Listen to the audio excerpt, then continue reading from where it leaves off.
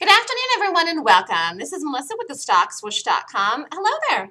I thought I would do a review of today. I had some meetings this afternoon, and when I came back, I saw, of course, Netflix.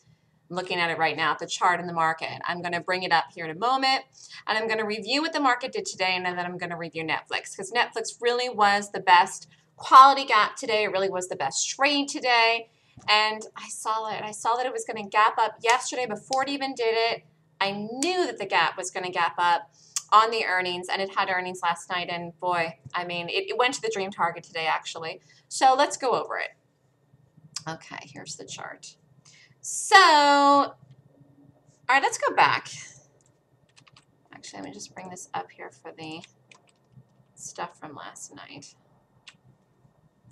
This was today.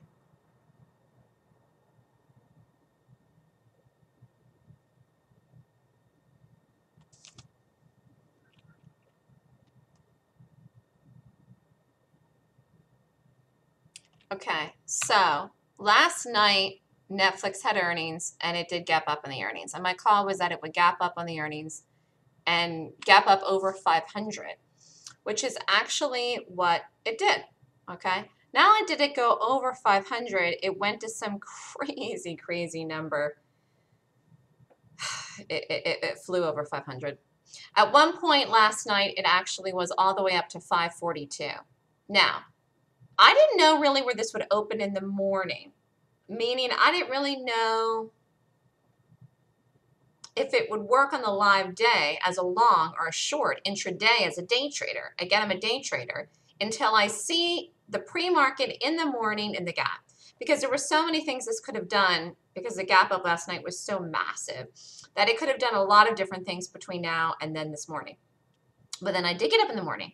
And I did see the gap in the morning. And how do you use the system? You rate the gap. And you can sometimes rate gaps at night, and then you can just double check it in the morning. But I like to wait to the morning, so I waited, and Netflix was along them in the intraday. So it held the gap, and the placement of the price of the gap in the morning, I saw that it would still work out as a long on the day. Now let me take this off. You could have been very aggressive in this today. Let me just look at this.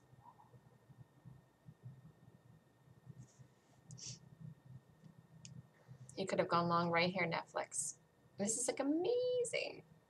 Look at how it held 530. That was the low of the day.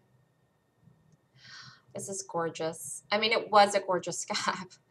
Anyways, you could have gone long Netflix here. The stop would have been basically $4, okay? But the target, the real target was 550, okay?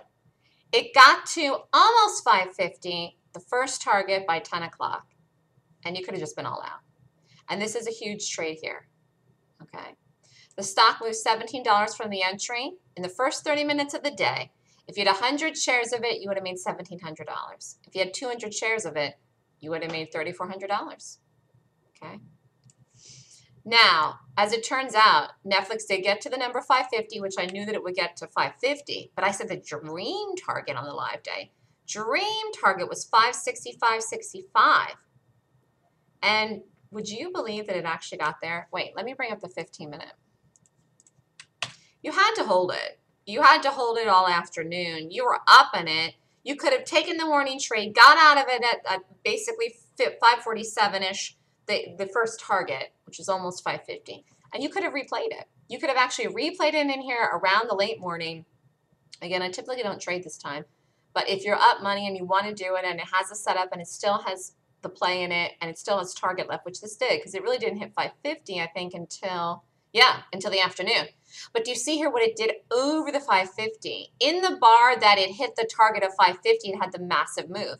This bar here alone is over $6. It happened at 12:45, which is a weird time for this to be happening. I got to tell you, I mean, this just had nothing but buying all day. It was just straight up buying all day. It like didn't even back up. This is like amazing. Anyways, you could have bought it here and just rallied it on up, but the dream target was 560, 565. And it actually went past that. It went to 568.75. It almost got to 570. And then that's it. I mean, but you could have done this in the afternoon, the late morning, early afternoon. That's really not typically when I trade, but you absolutely could have taken it, and it held all day. And I just want to show the daily chart on this. That, my friends, is institutional buying at its finest. And I'm actually going to talk about this in the webinar next week, because I'm doing a webinar on playing on the side of banks and hedge funds, which are the real people that move money in the market. You know, someone asked me something today, and then I thought about the answer to it. Well, it came to me. The answer just came to me like about an hour after I had the conversation or so, or a few hours after the conversation. Only institutional money can ever make or break a trend in the market or stock. That is what the power of real money is. Now, there are so many different levels of money. Like, there's small money, there's medium, there's just so many different levels. But when I say power of money, when I say that, when I talk about power of money, when I talk about institutional money, what I'm really meaning is an amount of money that would have the power to buy Nflx up from the close of the night before, which was $475.46, and open it today on the open at $532. Okay? So that power money to me is an extraordinary amount, so large, so massive that you cannot even comprehend it. You can call it billions, we can say zillions. Okay? It's an amount of money that is so massive and so powerful that you do not want to trade against it. And in reference to Nflx, and why this is such a beautiful example, okay? This stock moved, power of money, which moved the stock, okay? That's how it happened.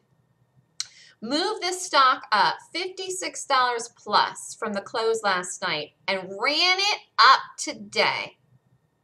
The low was $530. This is like so beautiful. Almost ran $40 on the day. In fact, let's just figure it out exactly. I just want to know exactly. High of the day here is $568.75. Close of last night is $475.46. It's almost $100. That's what I'm talking about. This is such a great example of that. Listen, this is very important. Here, let me bring my face up again so you can understand me.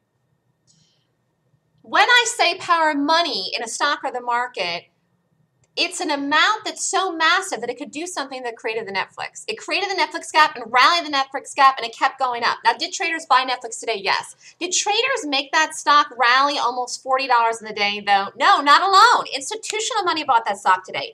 Institutional money made the gap, held the gap in the sky, in midair, and then bought it $40 in the day. And yes, there were traders long. Yes, there were, okay? But that's not the point. The point I'm trying to say is that institutional money and playing with it is the way to really make money in the stock market. And if you know how to read that, you can profit in an enormous way, in a way that I cannot even describe, which is very, very exciting. But the thing is that sometimes you have a trade that a lot of traders do, whether long or short, it doesn't even matter, okay? But they're not really controlling the stock. It's called temporary control. Temporary control. Here, I'm going to show you this is another great example that happened here today. SanDisk.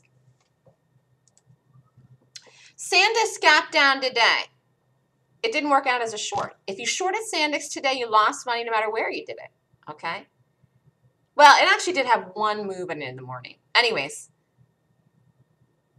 on the day, intraday, the control was to the upside, bullish for SanDisk.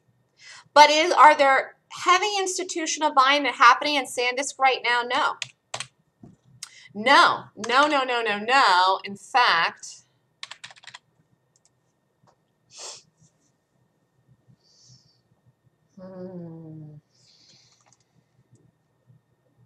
this will be interesting to see what this does.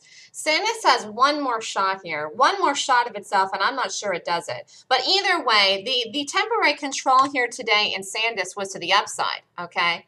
But really, this stock is actually neutral, which is very, very unusual here. I'm just seeing this is actually neutral. This really isn't even in a downtrend. It's not an uptrend. This is neutral, and that's unusual. This is going to do something significant here. And it didn't do it today, and it did have earnings today. I don't know what this is going to end up doing. It's either going to get back and fix itself up into an uptrend with the market rallying here, or it's going to break again. And it could go either way, because this is actually neutral. This is rare. It's unusual. It's weird that a stock will be in a neutral pattern here, but this is actually a neutral positioning here. The way that this isn't full-on broken yet, and yet it's not in an uptrend. But anyways, today in the intraday control, the intraday control was in the bulls, okay? But this isn't a good stock to go long at all, I gotta tell you. This is a piece of crap to go long right now. In fact, there's nothing to do in this. Neutral means stay away, wait it out, all right? And if you're long this, you should have been out of it. And if you're in anything in this, you probably were short in it. But I really wouldn't even be short in this right now long term, because this could go either way. I gotta tell you, this is neutral. It's a neutral pattern. It's very unusual, and stocks don't stay in that type of look and a neutral trend for long ever when they do. Okay, getting back to my point. This is a temporary control on the day to the upside, but this is real control, which is to the upside. Like full on, not just on the day, in the overall chart here of Nflx. See the difference? So that is what results when power money takes over a chart. Okay, getting back to what I was saying. So when power money takes over a chart and it's in there, you might have the temporary control on the one live day that it works in the opposite direction of the overall trend. This happens all the time. Okay, that's why really you don't trade the same stock every day. Even if you read the trend and uptrend, you can't go long that stock every day. Even if stock is in a downtrend, you can't take shorts and short the stock every day to the downside. That's why you have to do a different stock every day depending on how it's gapping, and you rate the gap and you play the gap. Now, if you want to do things for long-term core trades, you need to be in the trend of the stock. And your entry, though, and your targets and all of that, still, it has to be correct, okay? Not just the actual direction, okay? The entry matters. Like, for example, you can't be long, I can't even think of something right to use, just whatever. You can't be long something at a bad placement, or the stock could pull in, you'll be down in the trade and be negative in it for a while before it flips around and goes over. You may not be able to withstand the pain in that, or your count being down for the time. So it still counts for the timing and when you're taking it for the entry. Okay, I just have to be clear on that.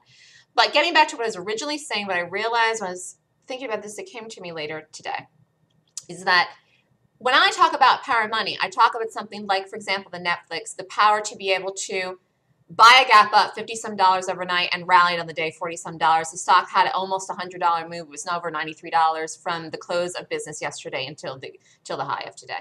And that, my friends, again, is power money. And that's what I'm talking about. And only institutions, hedge funds, banks can make or break a trend in a chart. There are days when you have temporary control that happens from traders. Yes, that's true. But in the most part, traders really don't move stocks that much unless there's a lot of them with a lot of volume in the same direction. Usually what happens is you have different people doing things in different directions, and it wiggles and jiggles, and it doesn't really do anything right. That's not what I do. I rate the gap, I read the gap, and I rate the gap if it rates 20 points or more, depending on the direction that I'm looking to do it. But I'm saying in general, in reference to traders moving things, to the answer to the question, it has to do with the fact that it is only institutions that change or break a trend, which is significant. And that's why you have to learn how to read overall trends and gaps combined. It's the overall trend and the gap combined, because you might be in something that's a good long. You're in it, you're in the stock, and you're long it. And then it gaps down, okay? You might have the gap down as a short, traded on the day, short as a day. It might rate 20 points or more per the 26-point rating system to short intraday as a day trade. You short it, but you're in the stock long, and maybe it is still an uptrend, it's still a good long. You see? So you don't necessarily want to exit it maybe on in the gap down. You short it though, you make money on the day, doesn't have the follow through.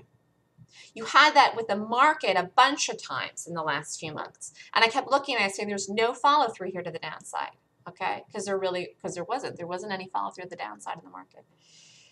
Anyways, there it is, it's Nflx. Just wanted to review that here. Amazing, went to the dream target. How many things are going to go to the dream target this earnings season? Enough. Enough that if you did every single one of them, you'd be fat and happy. And you were fat and happy if you did Nflx today, if you did anything right in it. And do you know that some people try to short this today? They probably try to short it a million times. Did that help it go to the dream target? Maybe, but it still wouldn't have went there with that institutional buying. It still wouldn't have went there with that institutional buying. There was no weakness in that stock today. It was a great, great long. It was a great call by me. I predicted it to happen. The swing trade letter that I did back in January, actually, I said the target was 500. Netflix hit that number on through in the gap up last night. The next target for Netflix in the bigger time frame, I have to look at the individual ones. Obviously 570, 575. I have to really look hard at what these numbers are and see what it does tomorrow. I did know 565 today, that was the dream target, and it got through that. It just ran out of day. Anyway, 700, 750, and I'm not even saying that can't happen this year. It is only April, and I am calling the market bullish this year. Netflix is a beast in the market. Netflix is moving ahead of the market as well, which is very, very bullish. You know, 700, 750 is possible for Netflix now this year, this calendar year in 2015. And that, you know, is just amazing. It's amazing. I love it. Anyways, this is Melissa with thestockswoosh.com. If you're interested in the next Golden Gap class, it's April 25th and 26th. Email me at melissa@thestockswoosh.com for more information, and congratulations to everyone who did Netflix today long. If you shorted it today, you have no business trading in the market. You've got to understand how to read banks and hedge funds and institutions in the market. They really took hold of this stock today, and they own it. I mean, they are in control of this baby here. So have a great day, everyone. Have a wonderful evening.